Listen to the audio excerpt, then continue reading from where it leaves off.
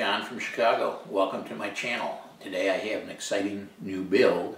It's utilizing a quad frame from MyRCMart. It's called the Eggy 135. So what that will allow is for the use of 3-inch propellers with the T-style mounts.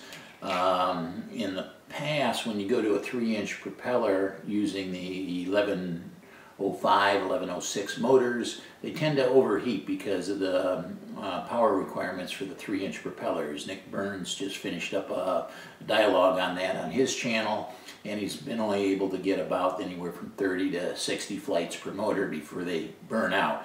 But by using I'm using the RCX 1304 motors. It's a fairly new motor, and it puts out about 50 grams more thrust than the 11 series motors.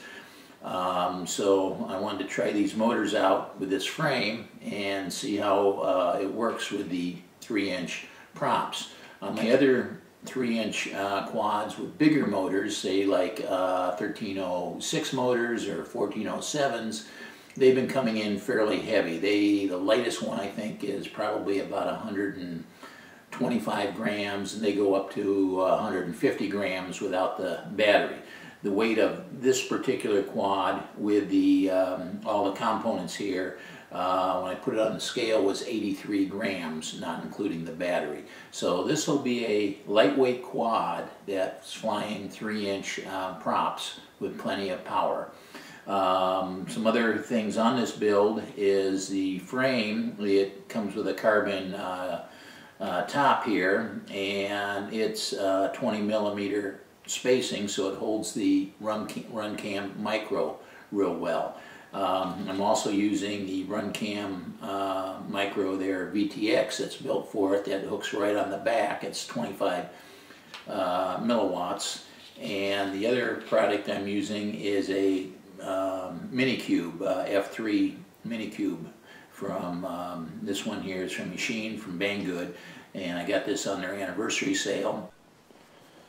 The soldering has been fairly simple. The only thing I had to solder on this setup, on this model, is just the motor ESC wires. I wanted to run those through the middle and come out, but there's too many wires in here to do that. Hindsight, I could have gone through the bottom and soldered them on the bottom of the ESC, but I already had the tops tinned, and it looked like it'd be difficult to get in there to do that. Might have to do it off the model and then put it back on. So I just went ahead and soldered those the traditional way coming in. I doubt if those cables are going to get hit. It's just not quite as clean. I just completed the build. It went together really well.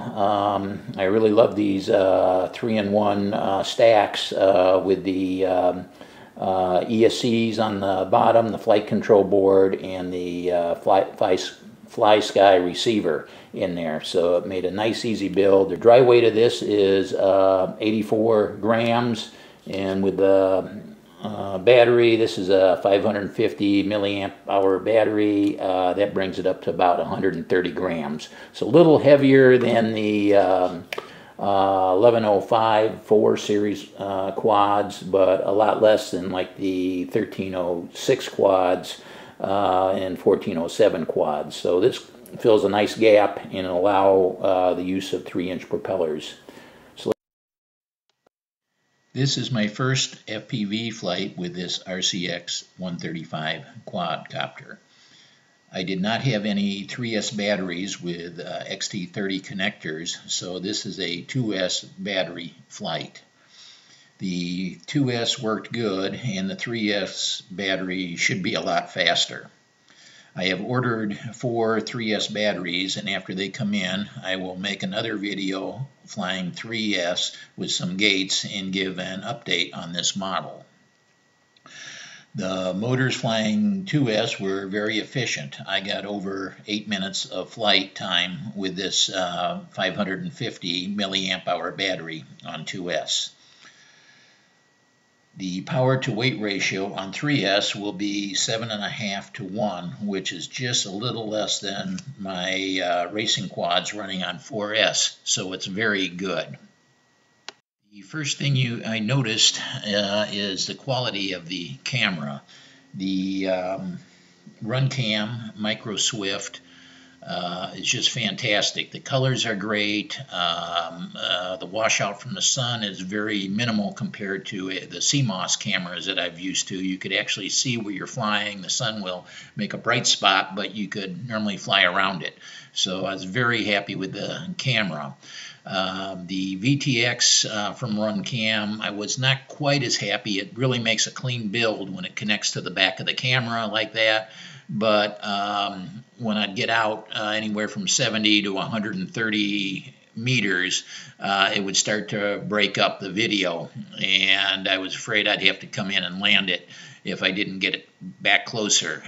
Part of that is I'm going through a number of trees. There's probably 4 or 5 trees that I'm going through, but it only has about 100-meter range.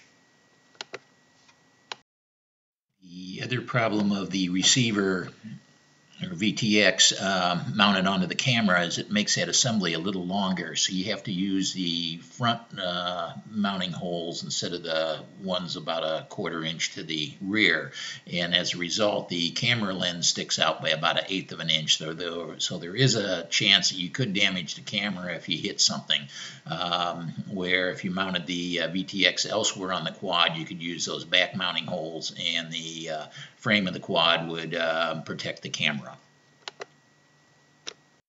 Last year, Andy RC on his channel reviewed the Terra 130, which is another 3-inch quadcopter. He said it was the best brushless micro and best product of last year. This quad has 200 more grams of thrust, weighs 6 grams less, and has a lot better camera, so this will definitely be one of my favorites. In the next several weeks, I hope to bring another video out on this quadcopter running 3S. Please leave any comments below. Thank you for watching.